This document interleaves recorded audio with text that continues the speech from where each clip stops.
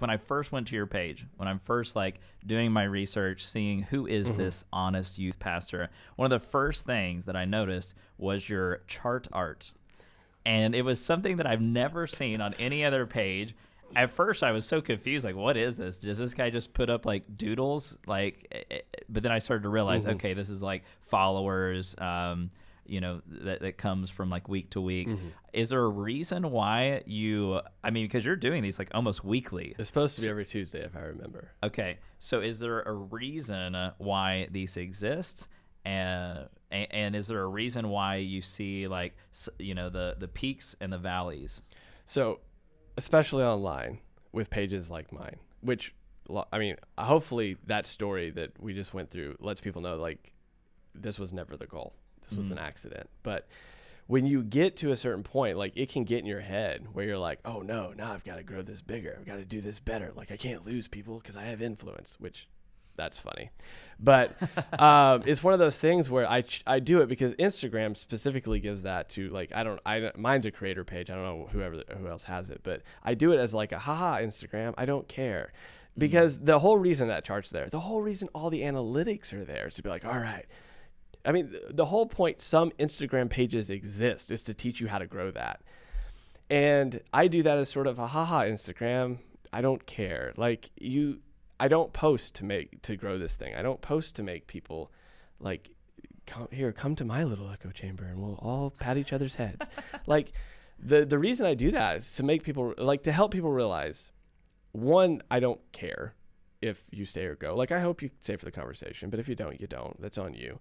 But also to get people in their head, like, don't be obsessed with those numbers. That's not like, if that's why you're doing it, you are going to drive yourself crazy.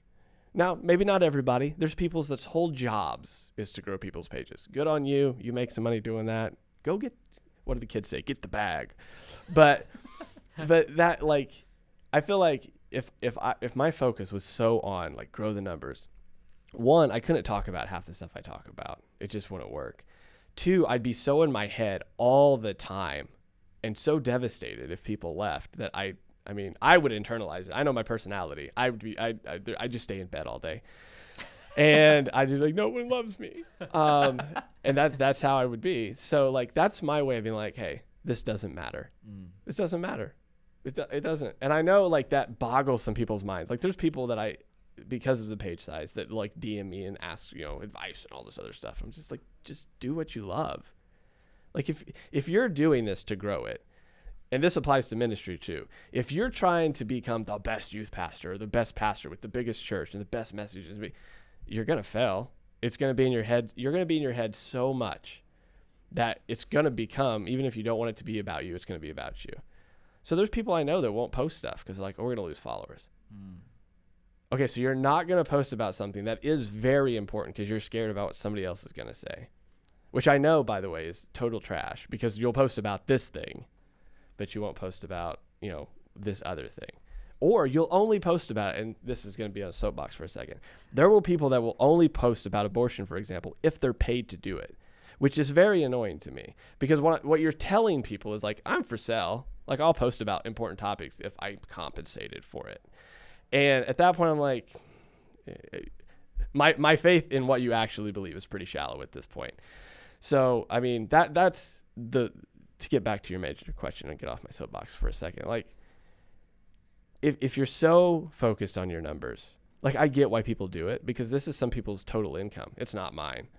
I get why people are scared about it. But if you let that become the driving factor, I guarantee you, your message is going to be at some point messed with, because now you're like, oh no, I'm not going to make that $100, that $200, that, I'm going to lose money if I say this, or if I talk about this, or if I go on somebody's, there's people's podcasts that I've been on before that they're like, why did you go on their podcast? I want to have a conversation with them. Well, they don't agree with you. I don't care if they agree with me. We had a conversation. And I think, you start modifying your behavior if you let that be the thing that drives you. So the follower charts are just me just giving the ha-ha Instagram. I don't care.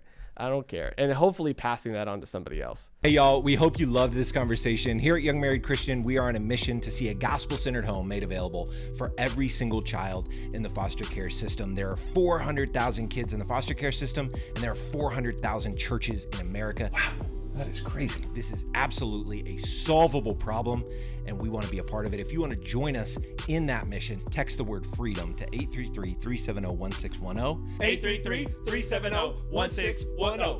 833-370-1610. I just did it. And another thing you can do that is really helpful is to smash the like button on this video. Smash it like Satan's face. Crush it like it's Lucifer's head.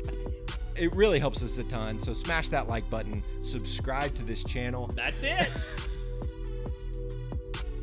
Smash the like button on this video.